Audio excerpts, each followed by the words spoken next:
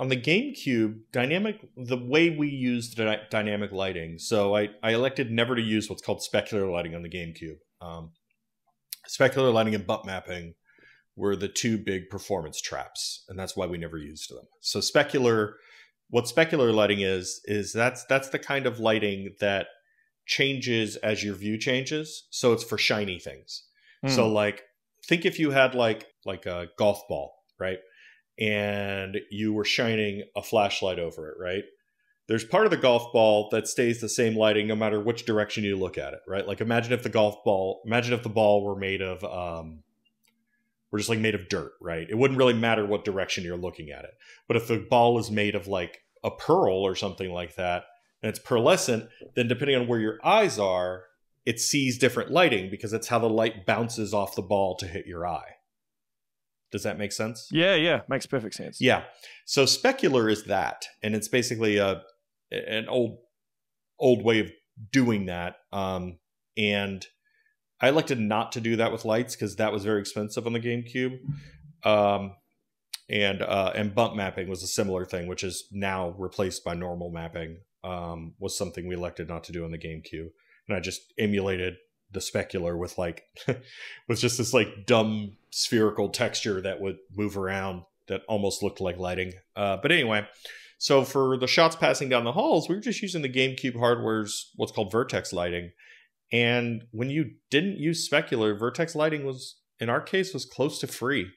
And so doing the shots with the dynamic lighting like that was just kind of fine. Like it didn't impact in a meaningful way any performance problems. So that's one of the reasons we could do it, is because we could do it. Like any piece of Geo, if it had more than like 4 dynamic lights hitting it, then it couldn't do more than 4. So I would just find basically the 4 brightest or most impactful and have them, impact any piece of geometry. But with modern hardware, you basically have to render lights off to like a separate buffer, and you render them as big bubbles of light. Now, the thing about Switch is it's largely mobile hardware. It's very, it's based on the NVIDIA Tegra. And something about mobile hardware is like, it's very powerful in terms of you can run really complicated shaders, but you can't run very many of them per pixel on the screen. And so what you end up doing for the Switch is you end up basically rendering the whole world once just to the depth. So basically you render all the opaque stuff to like a buffer that just writes the depth. Then you render everything again. And the Switch is really good about like rejecting pixels that aren't going to render when it's opaque. So when there's no transparency, the Switch is very good at rendering every pixel only once, nothing behind other pixels. So when you render those pixels only once, you have a really complicated physically based rendering program.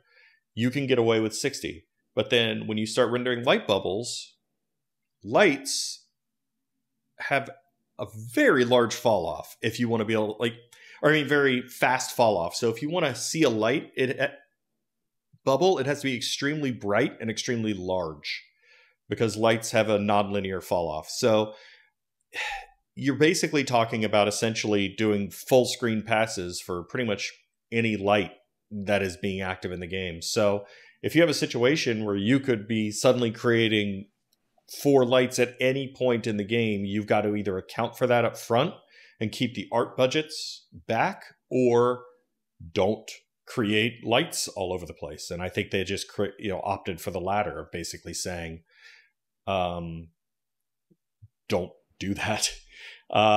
And that it's probably a hard thing because of what I said, because it's always just rendering every pixel once, but it's doing those PBR pixels.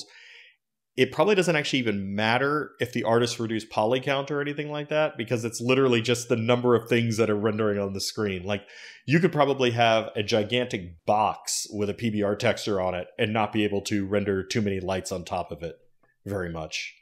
I imagine what they had is they probably had a budget that was for the base geometry, a budget for environmental effects, and I'm betting you after that budget, they probably had nothing left for dynamicism with lights or anything like that without dropping 60. So again, this is another situation where we designed a feature around the original GameCube hardware and what it could do. And now that they're on Switch, they've got to say yes to some things and no to some others. And that was something that they had to ditch.